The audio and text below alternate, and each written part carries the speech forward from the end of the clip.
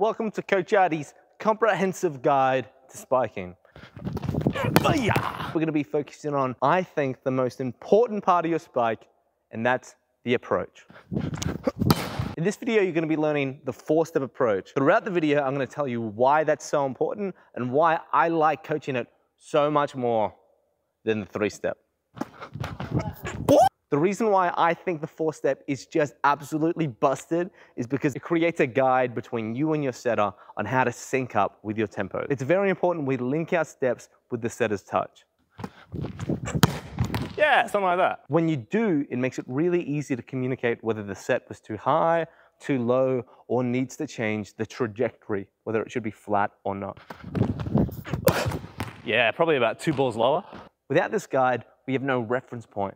So how do you know if it needs to go higher? How do you know if it needs to go lower? It really leveled up my offensive game and it made so much more sense. So let's learn the 4-step approach. 4-step gang! Just want a disclaimer, this is the first time I've done this many spikes in like over a year because I've been a bit injured.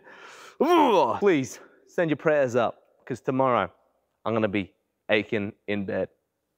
Coach Artie, if you're interested in becoming a better coach, consider joining my Patreon. And the higher you go up in the tiers, the more access you get. And if you join the highest tier, that's when we have monthly one-on-ones discussing your coaching and how you can get better.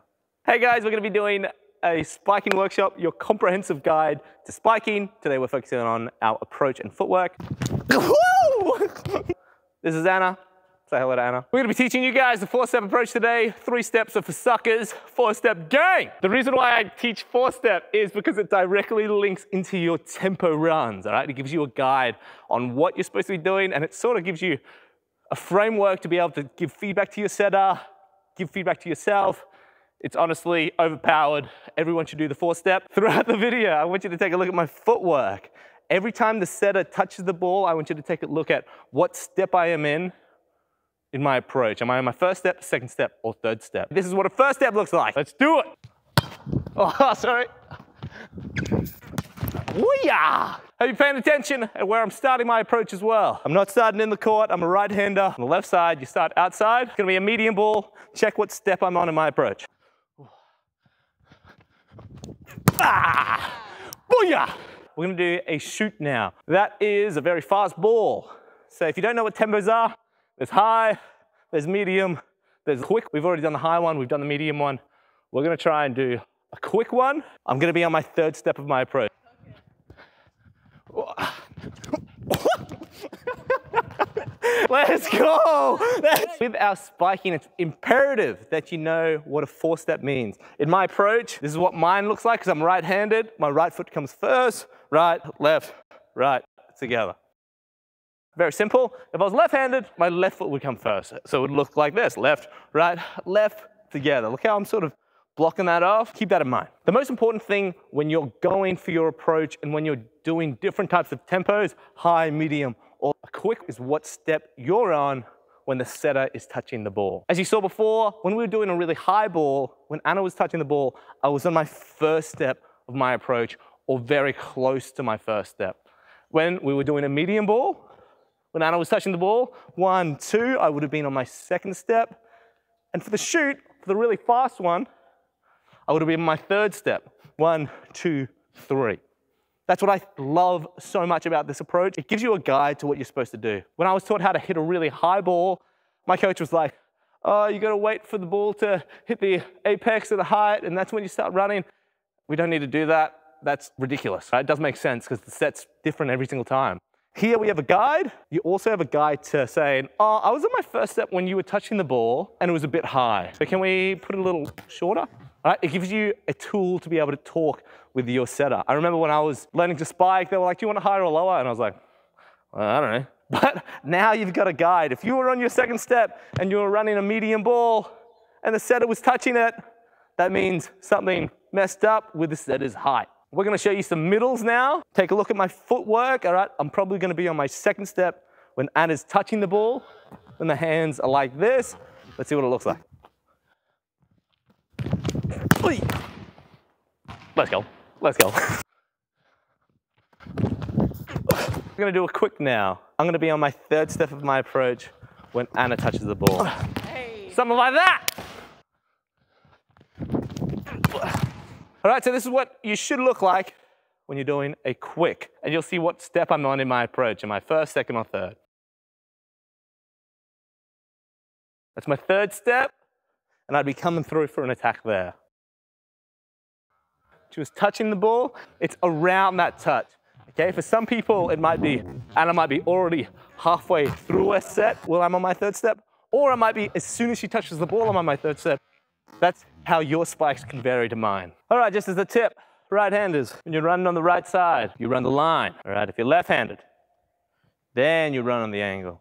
The reason is if I'm right-handed, I'm running the line, I twist here, I've got my line option, I can twist all the way here and get my cross option. If I'm right-handed and I run the angle like this, look, 1, 2, 3, where's my line option? There's an antenna in the way, so I've only got cross. Unless you've got a really extremely flexible shoulder and whip it this way, would not recommend. Run the line. Let's just do it. If I was more athletic, I'd probably be able to nail that. Perfect. We're gonna break it down so you can take a look at what step I'm on when Anna's touching the ball. Okay, so we're gonna do it high, medium, and quick. High ball, I should be on my first step. Medium ball, I'm on my second. Quick, I'm on my third. That's the same anywhere on the net, okay? Left side, middle, outside, pipe, it stays exactly the same. I don't run any faster, I just change what step I'm on when the set is touching the ball. Let's do a high ball. Anna's gonna catch this one. No matter where I am, first step when she's touching the ball. So this one's a medium ball. Take a look at what my feet are doing. Ball goes up when Anna touches it. Second step when she touches and she's going for that set. Look, my second step always is either on the attack line or behind the attack line. Let's do a quick tempo. I should be on my third step. And 1, 2, 3, I was late. And we're doing it quick. 1, 2, 3. Take a look, that's what step I am on when Anna's touching the ball. What I want you to take a look at now, we're actually gonna run a medium ball. Take a look at my footwork. Tell me which step is the biggest one in my approach. Is it my first step? Is it my second step? Is it my third or fourth?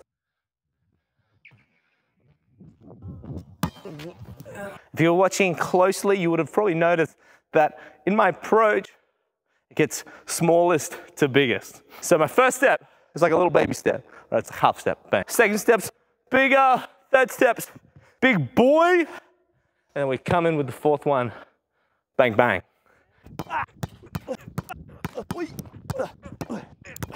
don't think I've done so many spiking reps ever. Ooh, I'm actually messed up right now.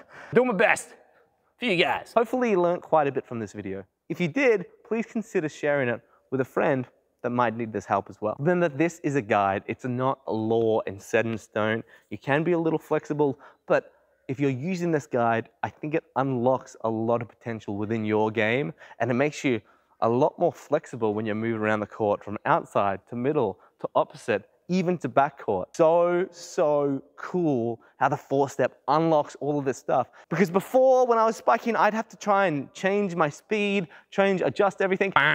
It's so much simpler now. I just need to adjust my start and hopefully be on the right step when the set is touching the ball. You get better with your practice, so go practice volleyball.